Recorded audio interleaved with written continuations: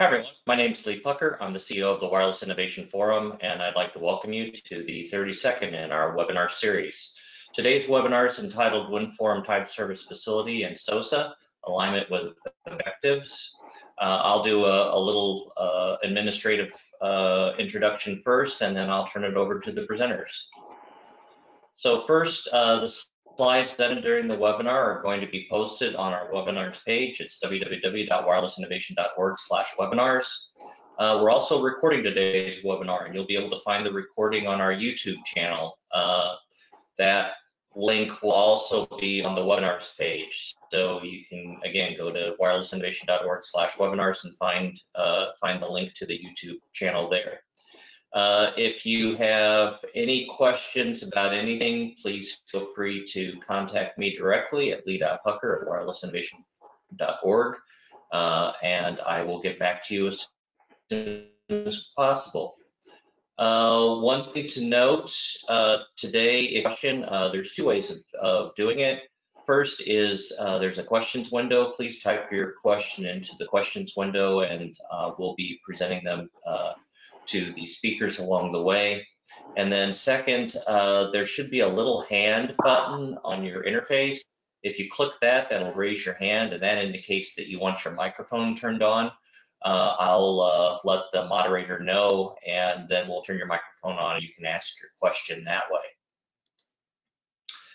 Note on international participation. The forum's an international organization, and there are international participants in this webinar.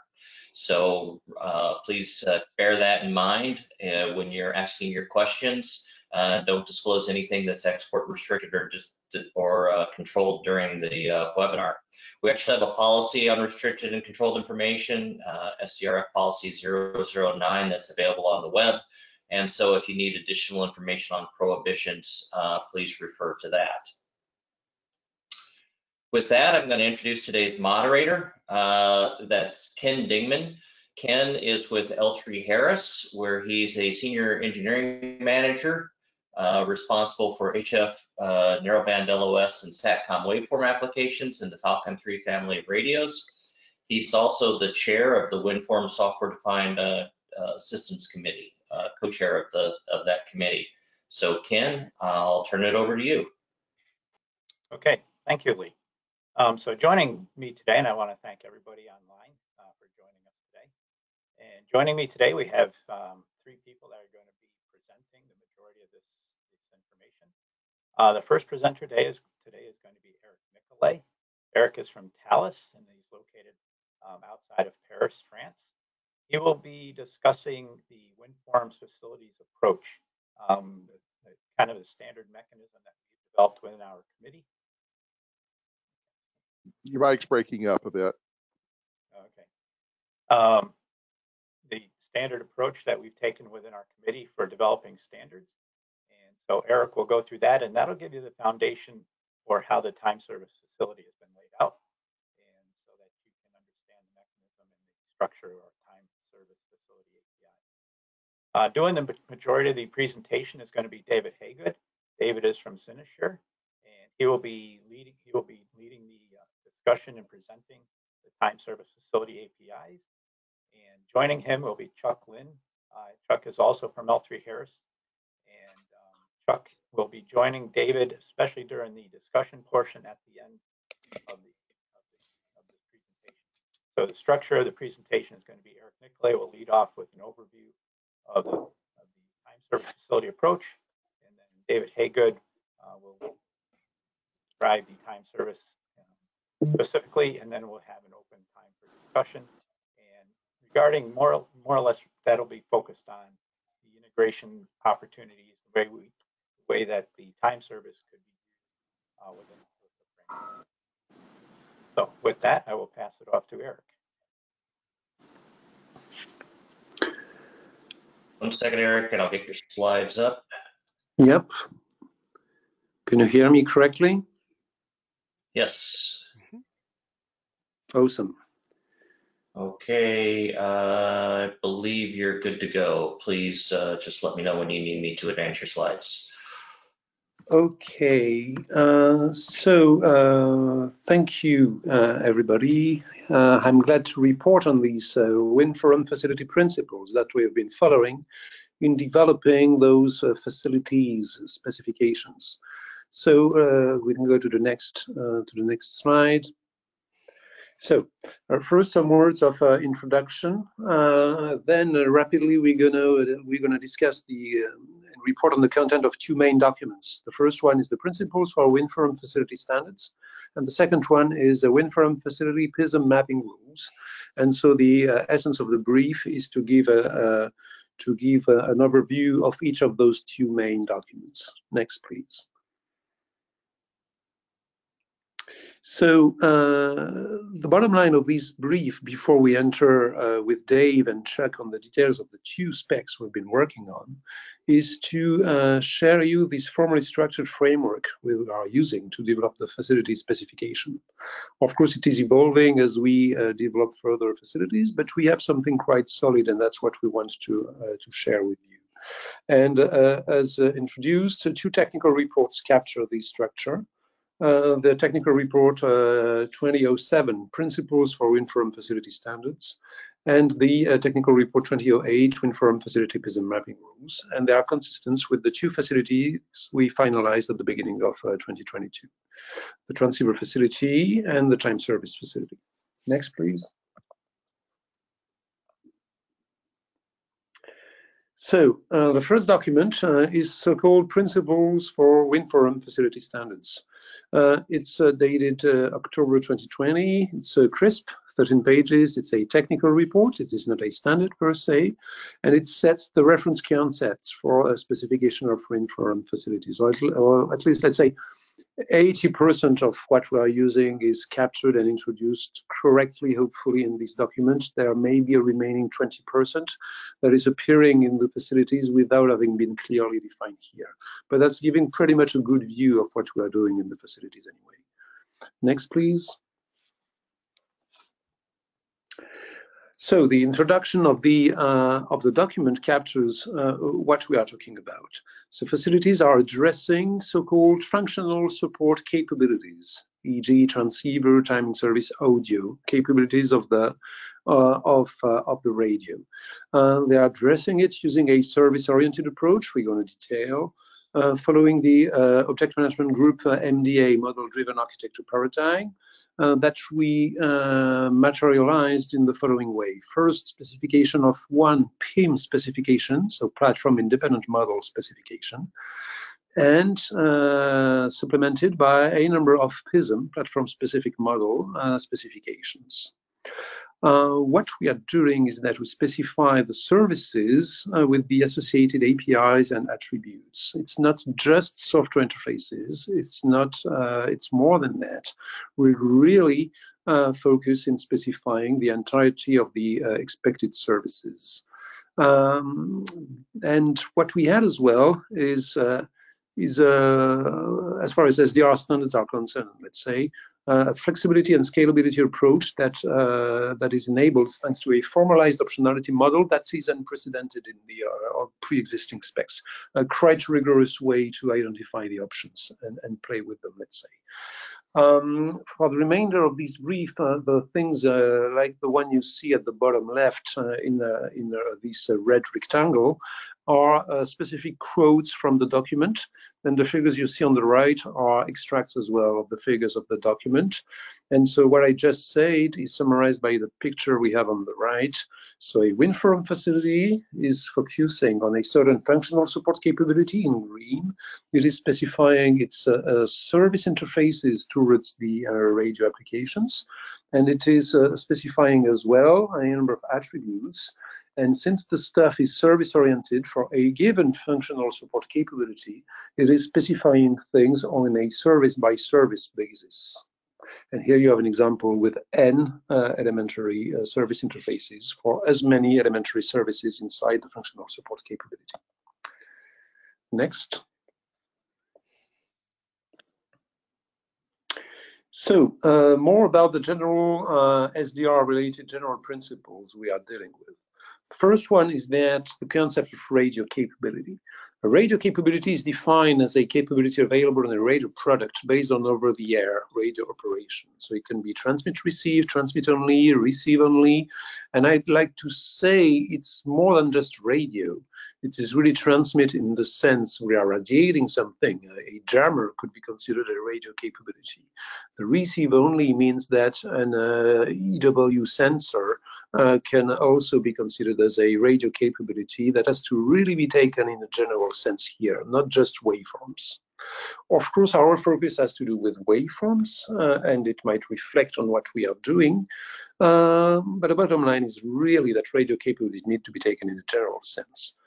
But having said that, a number of software-defined radio essential concepts. First, the fact we define a software-defined radio as a radio that implements radio capabilities through execution of software applications. And a radio application is defined as a software application instance that implements a certain radio capability within a software-defined radio. And the radio platform is defined as the hardware and software environment, the software cradle, if you will, provided by a software-defined radio for execution of radio applications. And that's the bottom line of what you see on the picture on the right-hand side. And that's independent from the fact we would have standards between the radio apps and radio platform. What comes in with the WInnForum facilities is that we are standardizing things around the radio platform for two reasons: to promote and improve portability, and the second reason is to improve hospitality. So what are those animals about? So for portability concept is defined as for a given radio application as the level of reduction of effort in having an existing radio app running on new radio platform. That's really this concept. You have a radio application running on one radio, you want to have it run on another radio, and having a good portability level is that you have decently reduced the level of effort to integrate this radio app on the next platform. The second concept is, let's say, the dual concept about that. It's the concept of hospitality, meaning that a given radio platform, you have a good level of hospitality if you have a good level of reduction in the effort it takes to have a certain radio application running on the said radio platform.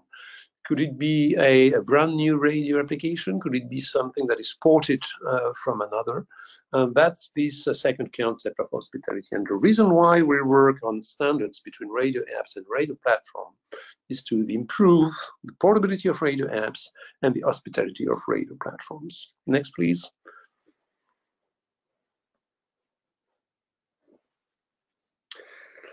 What we are talking about as well in terms of architecture concepts now is that we are talking about component-based radio applications. So component-based in the sense that an application component is one software component of a given radio app. And we introduce as well the concept of processing nodes as a processor of the radio platform that is capable to execute application components. You might have others, but those we call processing nodes are those which are capable to execute some application components. And part of our challenge is to address a large variety of processing nodes, general purpose processors, DSPs, FPGAs, and that's part of the rationale behind this PIM/PISM approach to specify things independently from the processing node environment we work on, and then migrate towards implementation in adding some processing node specific implementation assumptions. Next, please.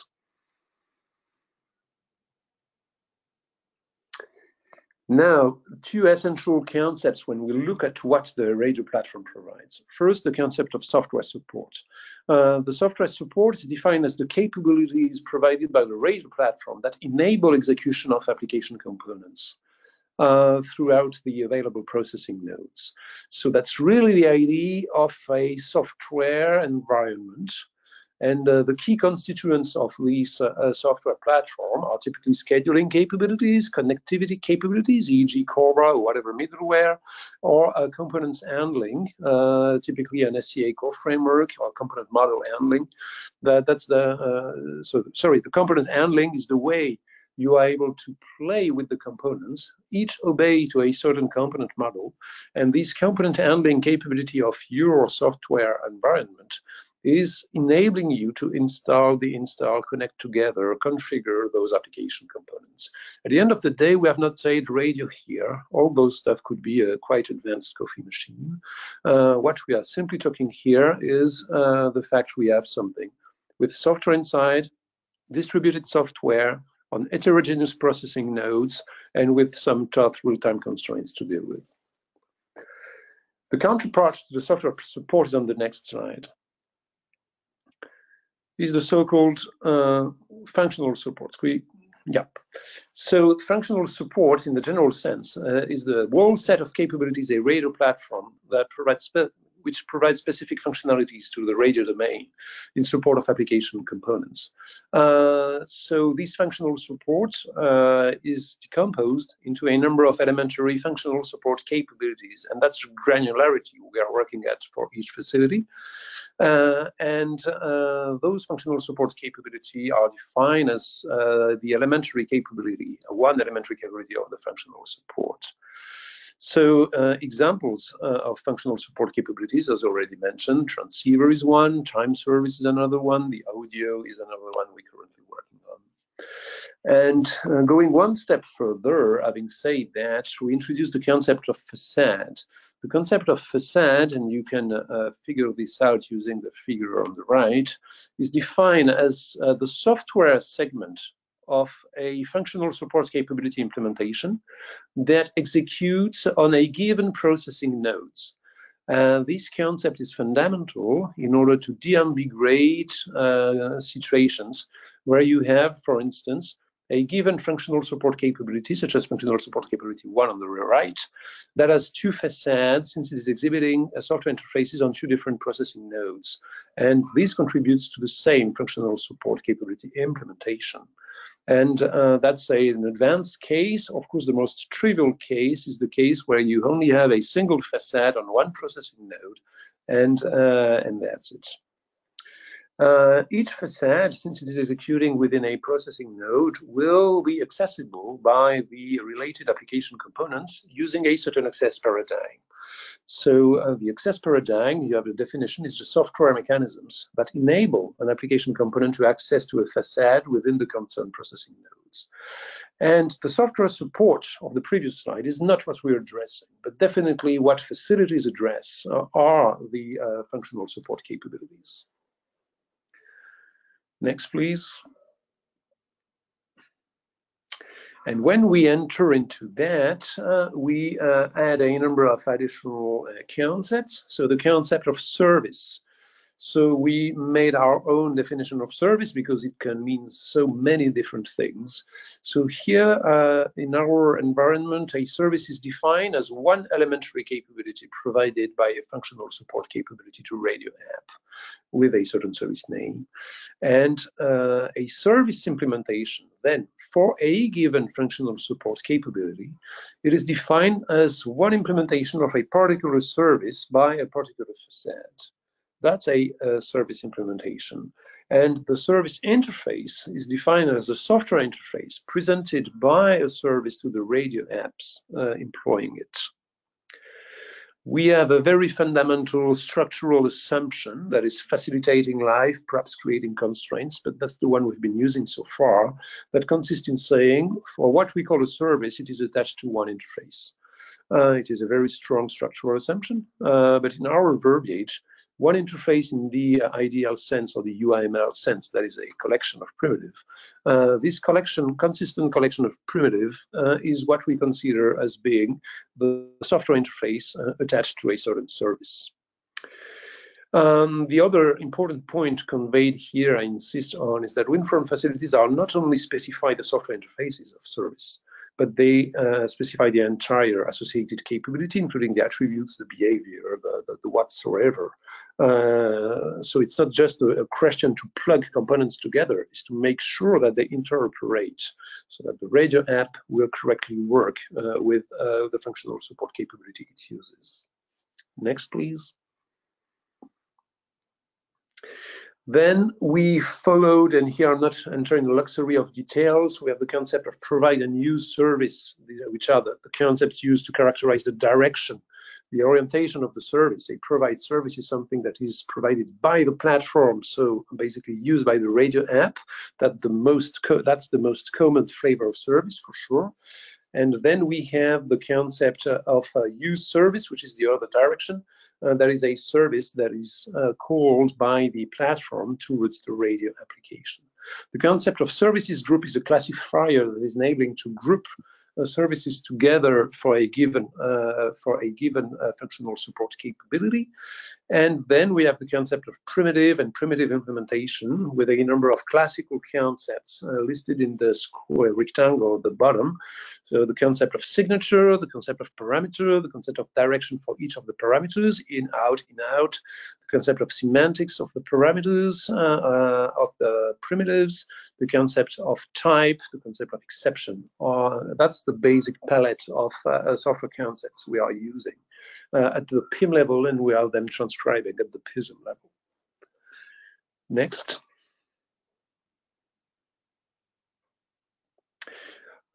Maybe the last one, a flavor of the real-time concepts introduced. We are quite accurate on real-time concepts, not meaning that any of those real-time concepts needs to be used depending on the problem you face. But here again, the idea is to have a strong vocabulary to address as many problems we would face. So the first real-time concepts we are defining and then using is the concept of call time and return time for a primitive, measured at the radio app level, at the functional support item level. You see the small diagonals on the right in the picture with the corresponding notations. And then it enables to introduce the worst case execution time, which is defined as the maximum time taken by the implementation between a call time and return time. That's for the provide services, and on the other direction, that's what you have on the right hand side of the picture.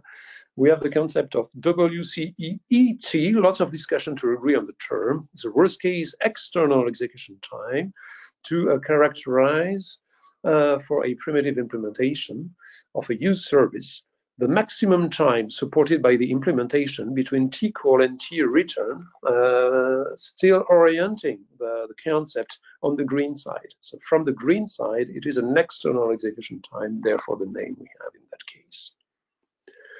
I think that closes this introduction to the foundational concept. Let's check out and go into the next slide.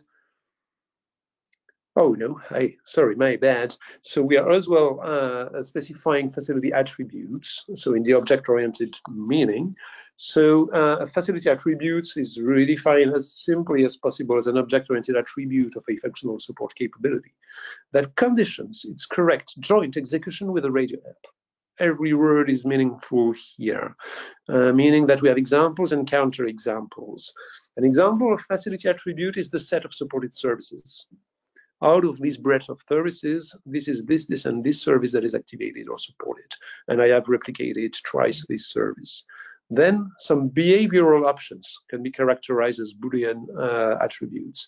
The transfer function between the IQ samples of a transceiver and the antenna is also characterized thanks to a mask that is defined using attributes. The real-time performance values features for any of the real-time parameters you've seen earlier, for instance, for a given implementation is also characterized using attributes. Counter examples that has to do with which have to do with the end of the definition are the swap of implementations. Size, weight, and power features have nothing to do with the facility attributes. And more generally, any feature that has no impact on radio application is something we did not bother specifying an attribute for. So that's the general concept of attribute applied in our environment. And then we identify three flavors of such attributes: capabilities, properties, and variables.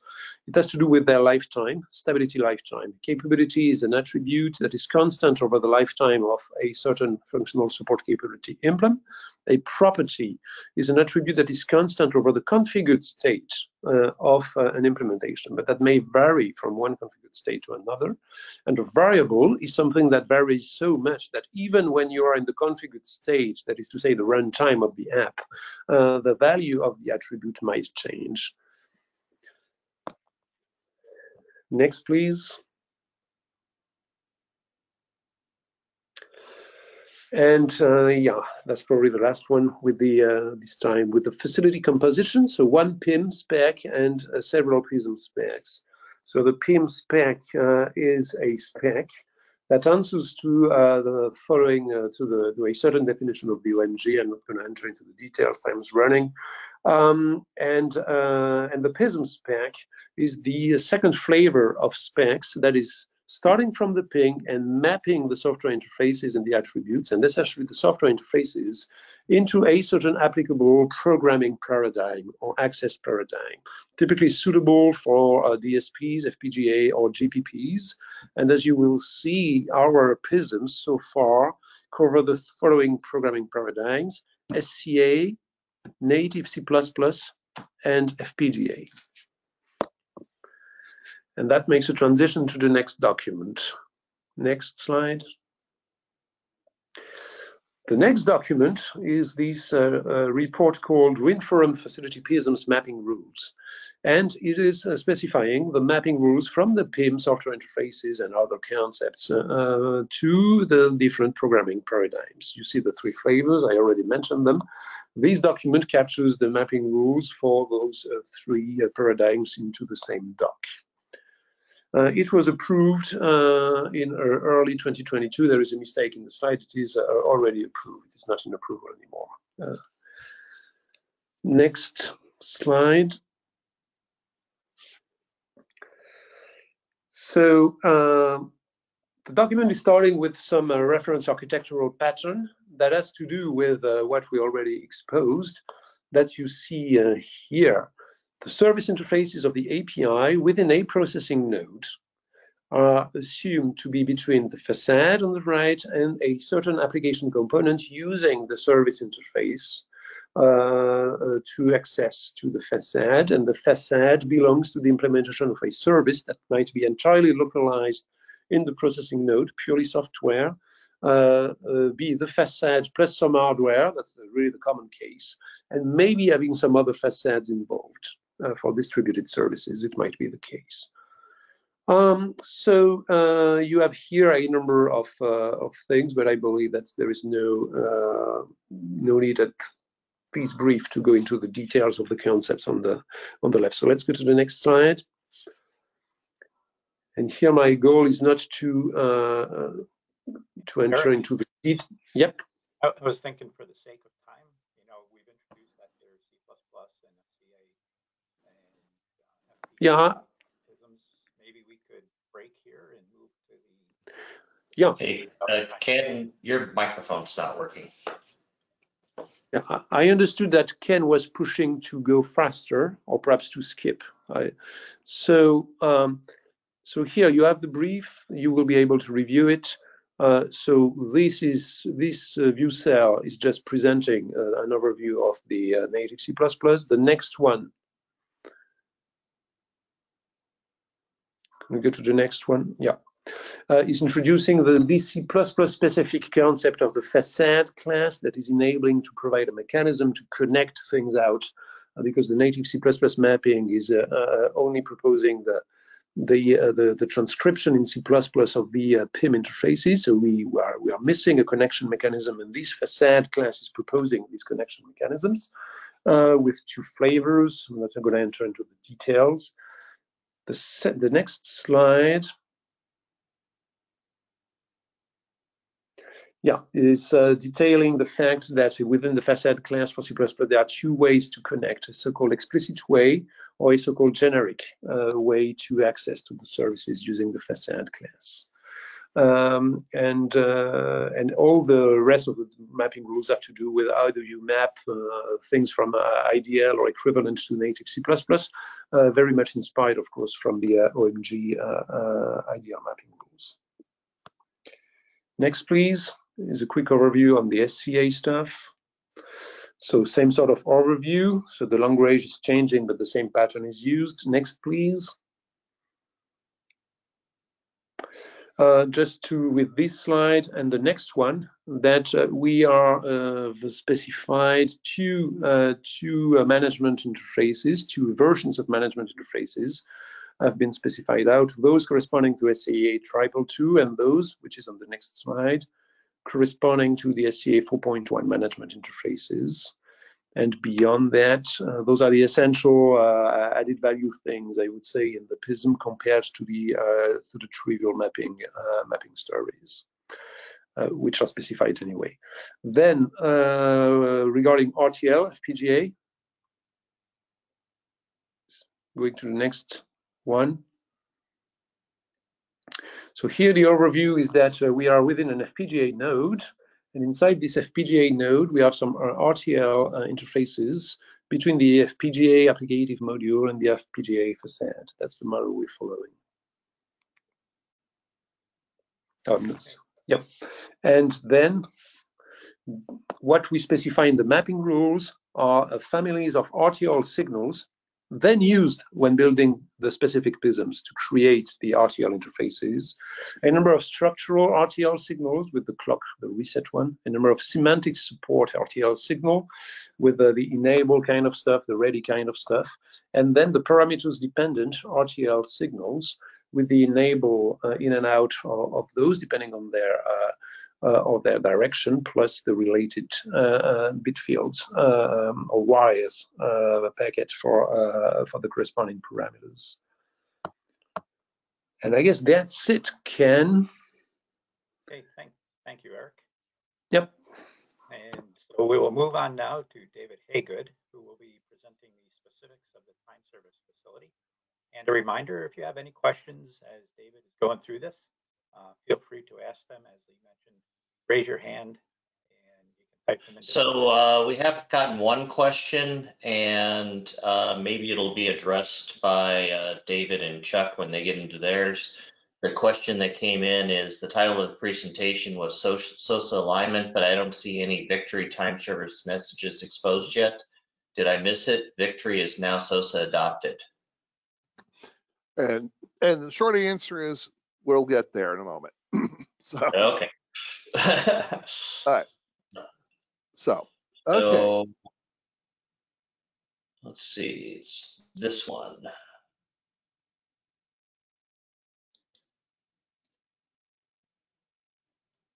Okay, I believe your slides are ready to go, Chuck or David. Okay.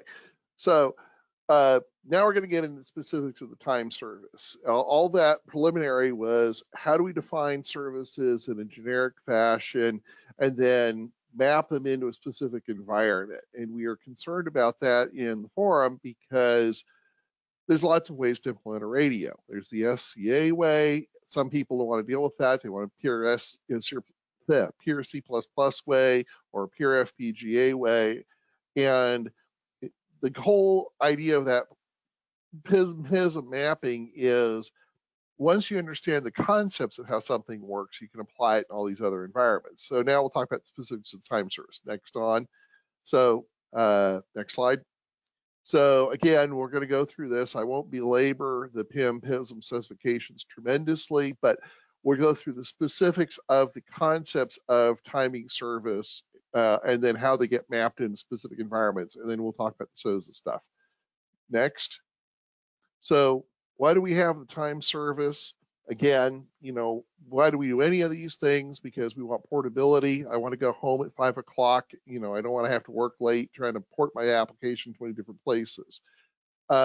Because of the different topologies, the different processing elements, there's lots of different ways to do things.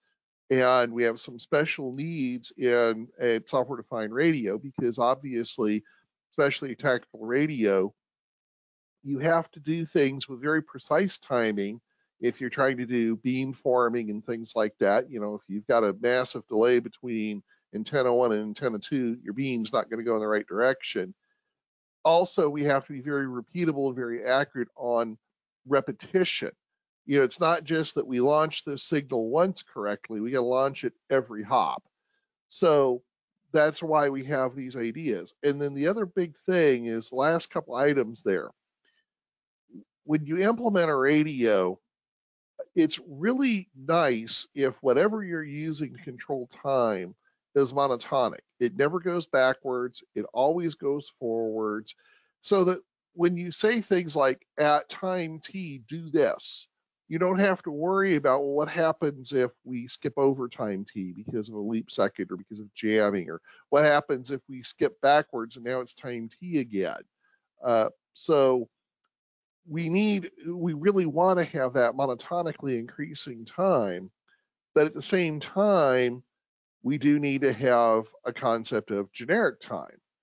So next slide, please.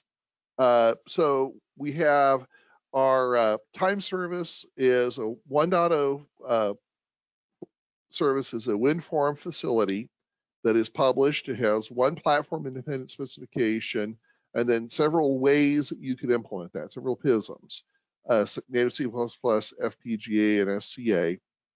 It was released at the beginning of the year, and we started from a pre-existing standard called the JTNC timing service, and we then clarified and expanded upon that. We had a lot of contributors bringing a lot of experience into this background and going through, okay, this was where we were missing something and they didn't expect, this is where we've extended that. Next slide, please. So again, we've got concepts. We don't talk about the specific way you implement things. We don't say, this is a function that takes an in32. We just say there exists this call that does something like this. And we have a large number of things that we went through in the standard where we thought about things like, does anybody really know what time it is? How do you talk about the fact that my clock may not be accurate and has drift, and how do we quantify that drift? Because we kind of need to know these things. I won't belabor that point enormously, but it is in the standard. So let's go through the PIM spec a little bit more in depth. Next slide, please. So next slide. Basically, we've got the concept of a time service that manages time. And there's lots of ways that that can be deployed in a radio, depending upon the radio needs. The simple case is one time service, one radio application. But you may have situations where a radio is split into two pieces that are not necessarily hard tied together. They may not have the benefit of a victory backplane synchronizing everybody. So we have to allow for the idea that you may have to deal with the fact that you've got two different ideas of time, two watches that you've got to look at. And of course, we all know the saying, a man with one watch knows what time it is, a man with two watches is never sure. And then, of course, the last one is we may have many radio applications all looking at the same time service if we've got a platform that hosts many functions at the same time. Next, please. So again, just like we said in the previous example, we've got the idea that a radio application, which could have many components, those components can talk to different facades which live on the different processing nodes, and that could be, again, GPP, FPG, FPGA, and they all then talk to, within one time domain, a common background, a common concept of time. Again, this is very much more like the model in Victory and everything else. We do have some situations, though, some of the radios we support that don't have that. And like I said, they have many, many concepts of platform time because they got many disjoint systems. Okay, next time. Next slide, please. One of the key ideas we have is this concept of system time. That's the time that the world agrees upon, best estimate of universal coordinated time. But we recognize, and again, in a perfect world, everybody's on UTC and life is good. But it's always going to be an error. There's always going to be an estimate. I'm always going to have my idea of UTC, which isn't the perfect platonic ideal of UTC that we'd see in Boulder, Colorado. And the timing service may need to adjust that estimate of system time at any moment because we just synced up. We just got switched on. We looked around. Oh, there's the satellites. That's what time it is. because of jamming. We may have been jammed and suddenly we're not jammed, or, because we were in a tunnel and we didn't see the sky, whatever. So you use system time an awful lot because, especially for a military waveform, how you hop has to be synchronized to everybody else. That's how you do it, is by all agreeing that you're using system time. Next slide. But we said system time, because it can jump around, because it can be out of sync, because it can have leap seconds, because UTC is leap seconds, and all of those things can make it very difficult to do that short-term scheduling, because suddenly you're wondering about, what if a leap second happens while I'm doing this? So then there's this concept of terminal time, which is just, I always use the example, that's my Mickey Mouse watch. What is terminal time? Relative something. It could be relative when I turn the radio on. It could be relative a fixed point. It could be system time. But the idea is it's a time that I don't make any assumptions about what zero means. So you really only use it for deltas. And the terminal time should be synchronized across all the facades within a given time service. So if I've got a platform that has one time service, all the processing elements, all the FPGAs, all the GPPs should have the same concept of terminal time. Now, I could have a system, like I said, that's split up into multiple pieces and multiple time domains that aren't synchronized. Makes life difficult, but it is something that can happen. So at any given time, we can say that there's a delta between terminal time and system time. But we do have, it's a matter of establishing what that is when we need it. But we do have this constraint. Terminal time is always monotonically increasing. It never goes back in time. We might slew how fast it runs for reasons, for synchronization or disciplining, but we're never going to skip, we're never going to go backwards, and we're not going to jump over a time in the sense of jumping over a time. Now, time is quantized, we might miss it because we didn't look at it, but it's always monotonically increasing, and that's to make doing software and hardware easier. Next slide, please. So now we got to tie these two together. And one of the things that we do is periodically in our design, we create what I like to call points of congruence between terminal time and system time. We say, okay, at Mickey Mouse Watch time FF back B, it was 3 January 2023 0300 UTC. And that concordance will last, that congruency will last for some period of time. Might be a second, might be a day, might be a year. Periodically, we reaffirm that, and we then use terminal time for our short-term time planning because it doesn't go back in time. And this is an example of how we do it. We calculate, okay, I want this to happen at this time in the future system time. I make that point of congruence right now. Here's now for system time. That much further ahead of time is going to be when I want this to happen. So it's that much further ahead in system time. So this terminal time is when I'm going to fire off that event. Next slide, please. We have several services within the platform independent model for accessing and getting these things. We have a service for getting terminal time, for getting system time. We have this concept of application time, which is something that needs to track and run that isn't terminal time, isn't system time, it's something else. That could be TAI time, or it could be anything, swatch time, who cares? Something that the application feels is necessary, it can say to the timing service, track this for me, please. We have a few other services I won't go into great detail on. One of the things you will notice there is the TBD, the timers. I was hoping to get into this spec, the concept of things like programmable interval timers, things that say you make an event happen every X period of time, but we ran out of time and that was shelved for a later event. Next slide, please. So the essential services group, the things that if you don't have this, why even have a time service? Terminal time and system time, and then app time and everything else are optional. So the first two, terminal and system time, are really important. Okay, next slide, please. So platform specific guide. Next slide, please. I won't belabor this point. We have defined things for native C, FPGA, SCA. We've identified that if anybody asks, we could do other platform specific models for the time service, such as native C or minor adaptation to Red Hawk, or even things like DDS or everything else. Anybody could come up with their own platform specific model. That's why we define it this way.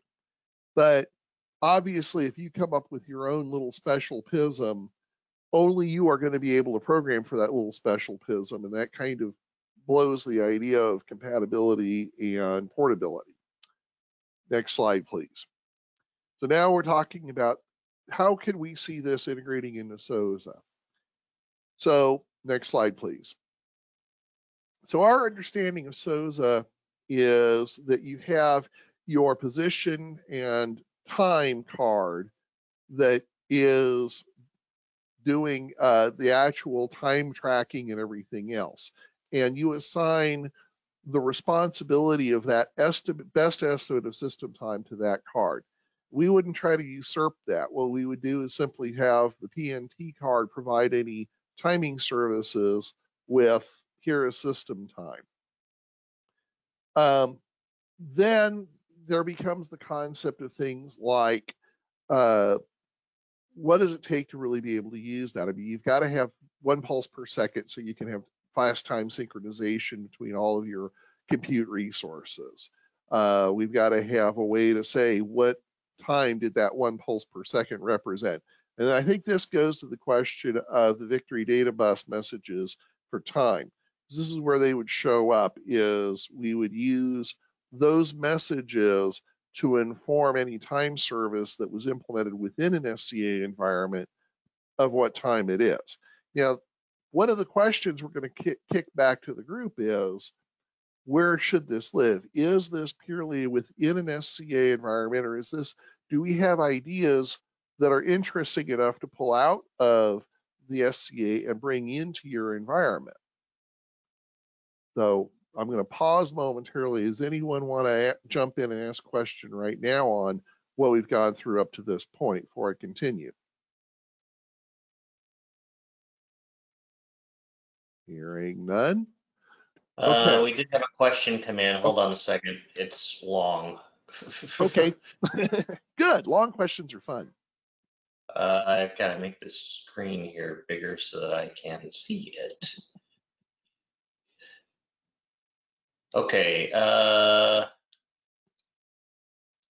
Waveform. All right. So you may have already covered this. Waveform network time can move backwards, 15 minutes max, etc. Agree that TT and ST are rate monotonically increasing, but can the application-specific time, the waveform network time, be allowed to handle it if a backward time shift, if the network reference time, which may come over the air from another node, needs to? Right. So system time and app time could theoretically click backwards. The only thing we make the monotonic requirement on is terminal time.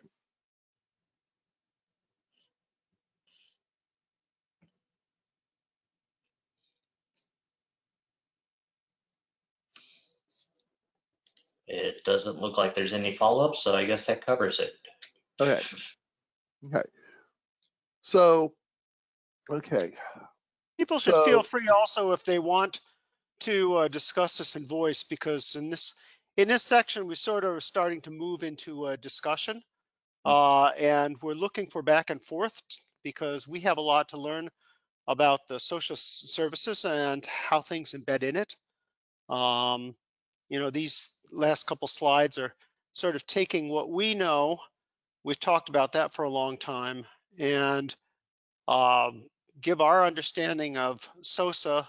We also can talk about a little bit more towards the work, the collaborative work on a different group between SOSA and a comms modality and how that fits in. But ultimately, the questions we want to move into discussing is how do we reconcile the differences in approaches, and also possibly, what can this bring in, based on the findings of the ComApps to any influence on the SOSA timing service. So Nick Borton has his hand up, so I'm going to turn his microphone on. Go ahead, Nick.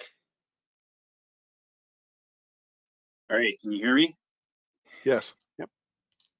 All right, so I love that you guys are doing this. This is great, and I can definitely see that we need to kind of square up a little bit more on our understandings of each other. I'll say one of the big things with the SOSA time and frequency service, right? Since that's a SOSA module, it's not necessarily defined to be any particular style of implementation, whether that be, hardware from a PNT card or software being the various PISMs from the Wireless Innovation Forum. Those are all potential implementation styles. And I think the big thing that we're going to have to figure out is, what would be I'll say the external looking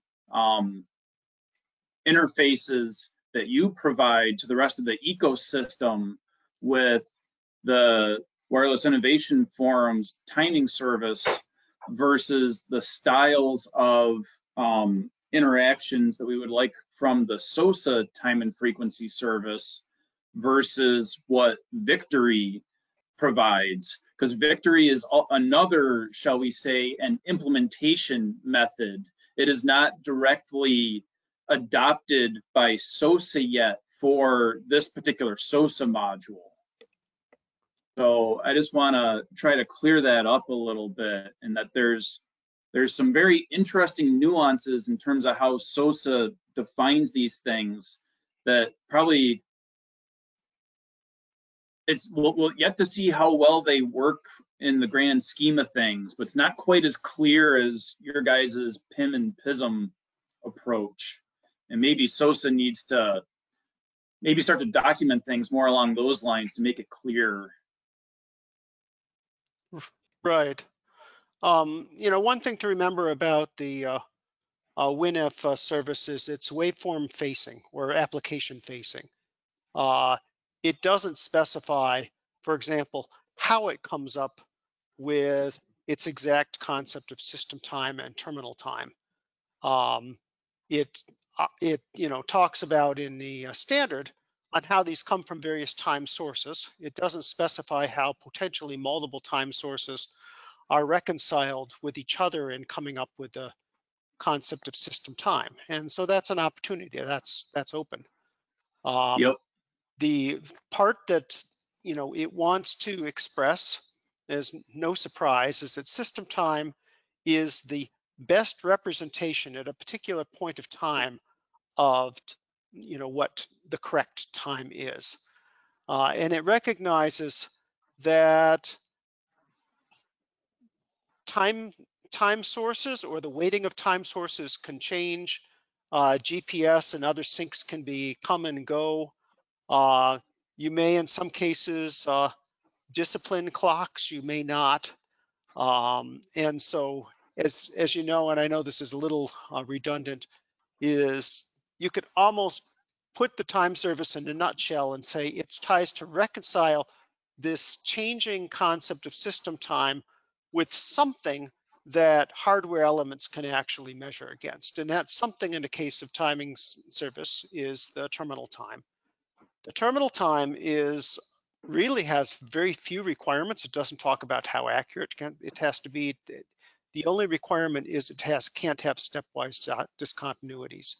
And that's for a lot of good reasons, especially when software and FPGA-based timers are involved, where when you trigger an event to go in the future, if system time happened to jump over that future trigger interval, it would have undefined behavior. So In short, terminal time is the realm of the hardware and the common denominator across a implementation platform. And system time is the ideal, and it pretty much in popular usage, it's always referred to as an offset between the two. So first of all, does that make sense? And then we can talk a little bit about maybe, do we want to go to the next slide, perhaps? This will Well, start. right. Okay, I will David? say that does make an awful lot of sense, and it certainly acknowledges the reality of these systems, which is exceptionally important. Right. It's just a matter of where do we fold that in appropriately in SOSA. So yeah. Yeah, and that's why we're here and why we're presenting this. This is, we don't claim to have all the answers. Sometimes all we have is questions. And things like terminal time. My mental model from where I come from tends to be terminal time is like just a 64-bit counter register over yonder that's counting up at some fixed clock rate, counting up at, 10 million counts a second or whatever. Whatever my count rate is or my necessary precision. And inside my hardware, I do things like, okay, launch this signal when that register is equal to, 1, 2, 3, 4, 5, 6, 7, A, B, C, D, E, F. And, that is a very internal thing to a piece of hardware. And the question is, where do you want to make that be your problem? Do you want that internal level of things to be a big problem for SOSA? Or do you want to simply acknowledge that hardware will have something like that inside of it? We're not going to tell you how to do it, how to interact with it, what it is, what the numbers should be. But here are the rules you follow when you try to go from that hardware register to system time. And those rules, curiously enough, look an awful lot like the WinF timing service. Over. Yep, roger that. Yeah, I'm not sure if we'll necessarily be able to get to any answers in this particular forum, but I think, being able to clear some of these things up and have us understand each other, I think we're making good progress there. Can we, what we have here is we have, you were looking at the first of 3 slides. The second slide sort of talks about from the standpoint of, if you may, what a SCA waveform would need. And then the third slide is, I think, where we want to spend most of our discussion time, Right. which is how to map those. Next slide, please. Okay. So, okay. So we want to go to that slide. I was going to go. Let's go back one. I was going to go to that. I meant to go. I think we double advanced there. Again, that's the problem with being not monotonically in advancing through the slides. Okay. Why don't I talk to this is, if you look at, one of the things, and as we will state on the next slide, we can really see a couple places where the time facility could come in a SOSA system. This first one addresses this very specific need of just what we would need to make SCA waveforms run. Okay, so SCA waveforms, many of them are tactical based waveforms. They all run on top of this time facility.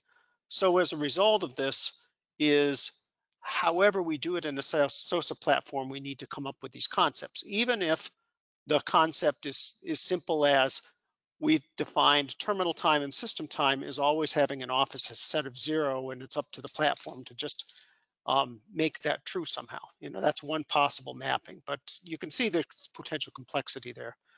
So the waveforms used, basically the JITNIC or the WinF time facility. The WinF time facility has capabilities that the JITNIC time service does not. However, they both work on the same underlying concepts of system time, terminal time, and the offset between the two of them. They you know, and so the needs and feeding of that at that base level is the same. A plug-in card, we're anticipating, and I believe this is consistent with the interactions that I've heard both between the WinF and within JITNIC and SOSA, is having an SDR plug-in card that would most likely be running with a container. And that plug-in card internal to, in a black box part of that, would probably have a time service implementation. And depending on what the platform as a whole, the native SOSA time support, is the shimming of that service to the hardware in the backplane could be somewhere between trivial, you know, as in if all concepts were aligned, or complex if there was a more complicated mapping. There's two things that's really important, I think, for SOSA to note in talking about the limited case of the plug-in card. First of all, in a limited case of the plug-in card, the time service does not necessarily, it would only be included within a comms plug-in card, and it wouldn't be involved in any way of selecting or blending or determining the best time source. It's a consumer of that time available on a platform, and it just is a mapping problem. You know, that's just a disclaimer going on. So for doing that, you know, doesn't require redefining any Victory or SOSA interfaces at that level. However, it doesn't mean that to get a more native mapping or to possibly expand out and use the time service in a broader context in terms of potentially influencing those APIs, that's probably best up for discussion. Next slide. This slide is basically, I think, where we want to spend all our discussion time on. And first, I have some questions to the SOSA participants for our understanding. I haven't found any particular rules on the behavior of the backplane clock.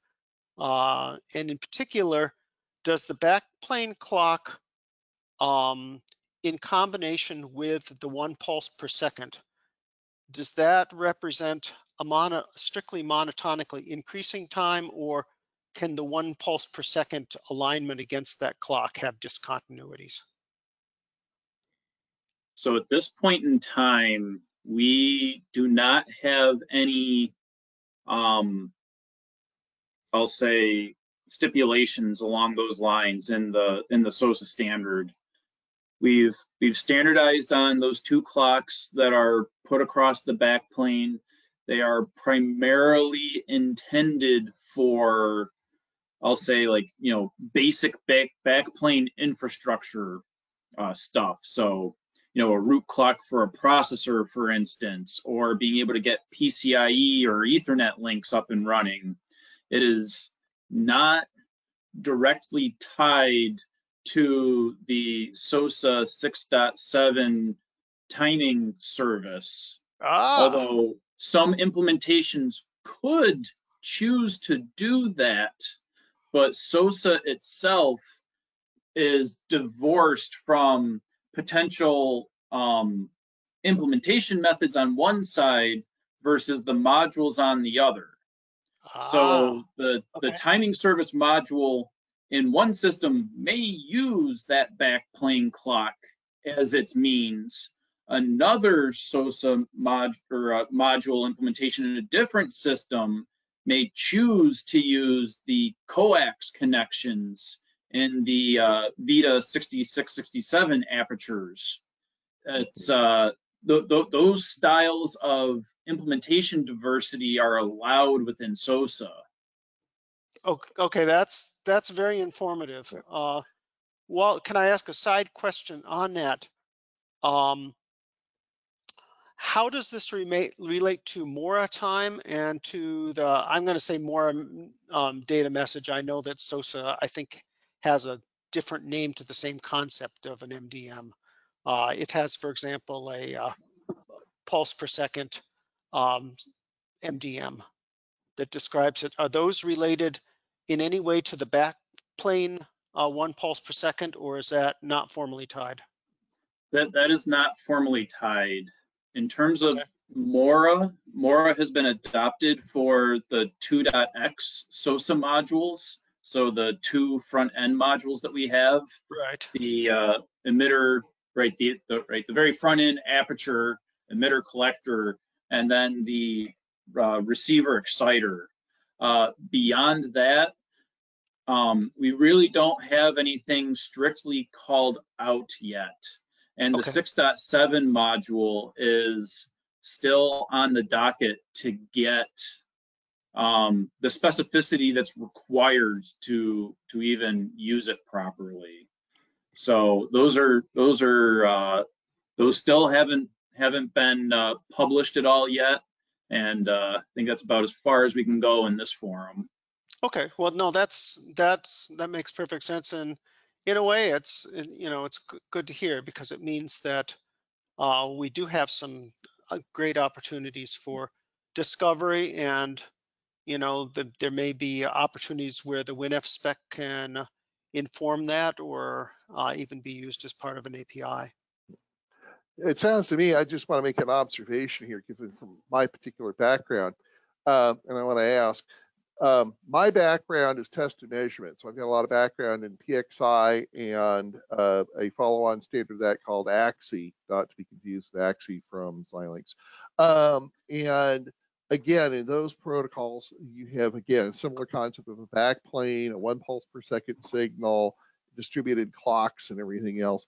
And it sounds to me this is very similar, and especially since Pixie and AXI are very similar to OpenVPX. So I want to just say, does that sound, if you've got any experience with Pixie or AXI, does it sound like we're in sync on that? I don't know enough about Pixie or that form of AXI to really be able to comment, but I'm quite probably they are. I mean, like I said before, the 6.7 module, which is kind of the root of SOSA's sense of time, it is not explicitly tied to those backplane signals or any physical signals at this point in time, and that's open to the various implementation methods possible, even going so far as to say there aren't any physical signals and it's all just the Victory style network time. It all just depends on what class of system and level of performance is necessary. So SOSA leaves that open to some of the choices that are on our menu. Right. I saw, I looked at more a fair amount, and I know there was discussions in the beginning. I assumed that Mora would be used in conjunction, let's say, when moving to a radio head with PTP for the Victory specs. But then I also have heard discussion about in most cases, radio heads would be provided with the backplane reference clock in 1 pulse per second, which led me to think that there may be some relation to that. So that's, I think, an area of exploration to go forward on. Another sort of obvious, well, to me, it seems like a natural mapping of whatever timestamps Mora uses. They feel to us, when we look at our SDR platforms, they feel very similar to terminal time, in that, in terminal time, when you say something will trigger at a given time, T, it's assumed that even if better estimate of time happens to so-called system time, the terminal time is running monotonic. It can be disciplined, as long as so the slope can be subtly changed to keep things in sync, but terminal time T will always happen on that. And that's sort of an obvious, to me, mapping to Mora time concepts, in which case perhaps Mora is not specified as UTC time, but as terminal time. Just some thoughts. Yeah, I think that may be a very astute observation that we're going to have to explore further. And another thing I'll want to point out is that you know, in terms of like a lot of the Radiohead specification aspects of things, some of those may be more CMOS in nature than SOSA per se, That's possible. which at times can be really, really difficult to tease apart, because the two do have a lot of crossover, right? There is a strong Venn diagram relationship there. So it's a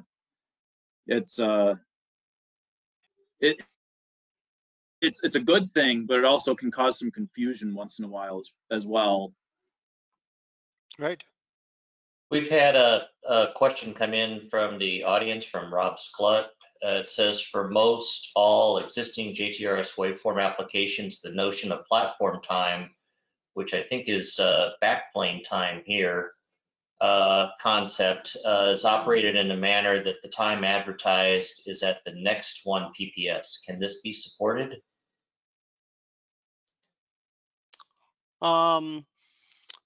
Dave, I'm going to let you cover that. Okay. Just because you just went through that. Well, again, so if I understand that, one of the things is the concept that, okay, your 1 pulse per second fired, you know, this, you know, and then somebody says at the tone the time will be. Well, is it at the tone the time will be, or at the tone the time was? And so in a lot of the cases, and that was one of the things that we went through in the spec, was the concept of, if you ask, you know, what will be the system time and terminal time for the next pulse?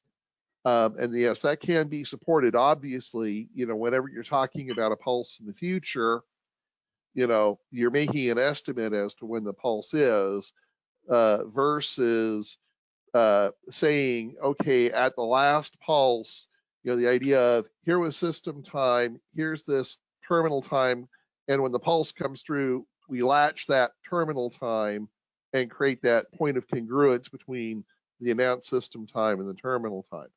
But yeah, projecting forward is, you know, it is possible. One of the things I would suggest, if anyone's interested, we do have this spec published. We go through an awful lot of interesting things in this spec, because we talk about things like, okay, I have my terminal time, which runs, maybe it's a little slow because my oscillator's cheap or fast. So its rate, its slope, might not be 1 second to 1 second real time to 1 second counted time. And then you've got questions about, how does your uncertainty in terminal time grow over time? How does your uncertainty in system time grow over time? We mentioned briefly here the time figure of merit, TFOM. There are things about, how do you age TFOM if I have a current estimate of system time and then my source of system time stops giving me data. You know, I just drove into a tunnel. You know, my error estimate's going to start growing over time until something comes in and redisciplines it.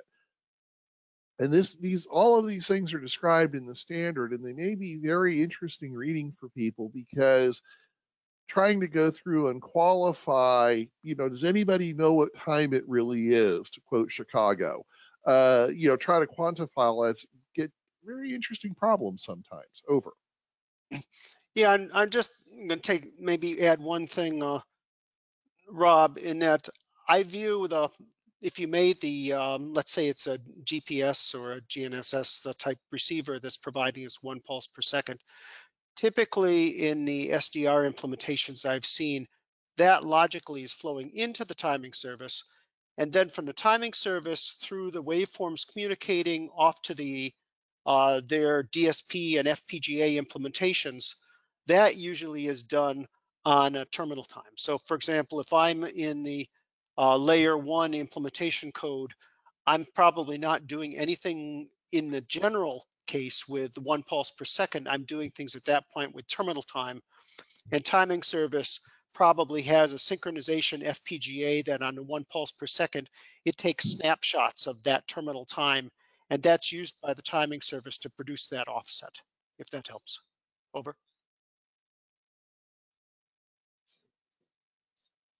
Do you hear me? This is Eric speaking from Paris. A suggestion at this stage, because we're nearing the conclusion. To me, it might be valuable that we explore what would be in a common verbiage. The issue is having a common verbiage to explain what would be the value and the architectural layout we would reach in combining. And I talk about combining, not about replacing, improving, or whatever.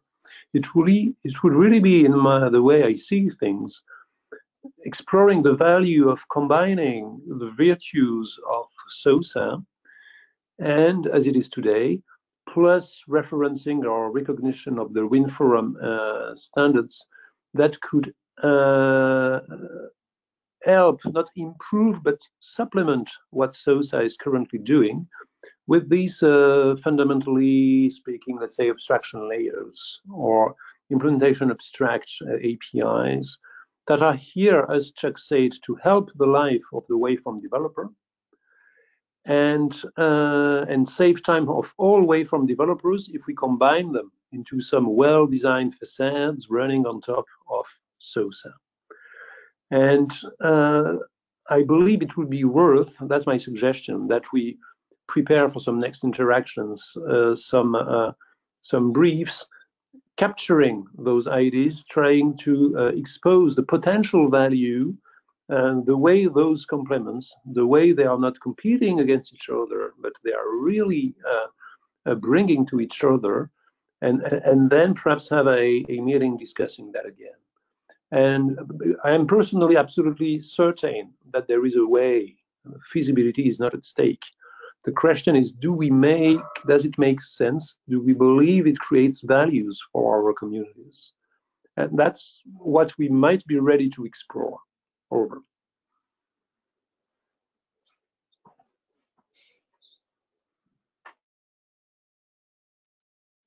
Thanks, Eric. This is Ken.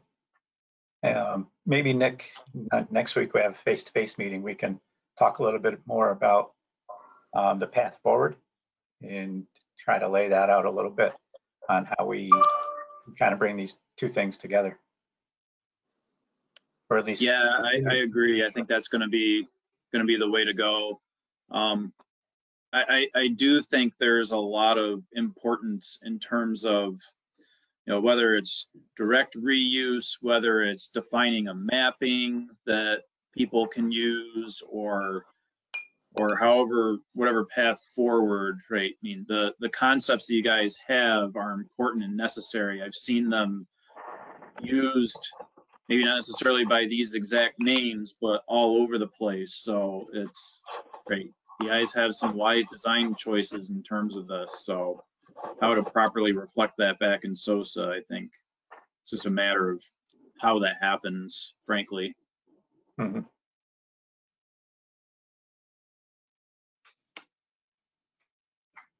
Are there any other questions, either from the people, you know, the attendees, or the panelists have anything else that they would want to bring up?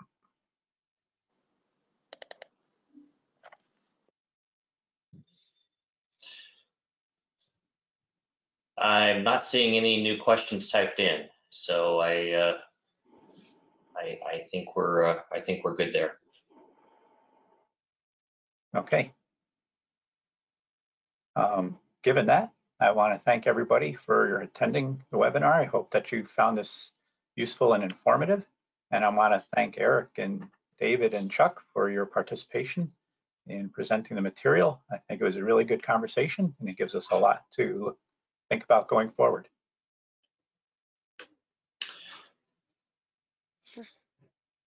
Okay, thank you, everyone. And we will work to get the recording and slides posted later today so folks can review them again at their leisure.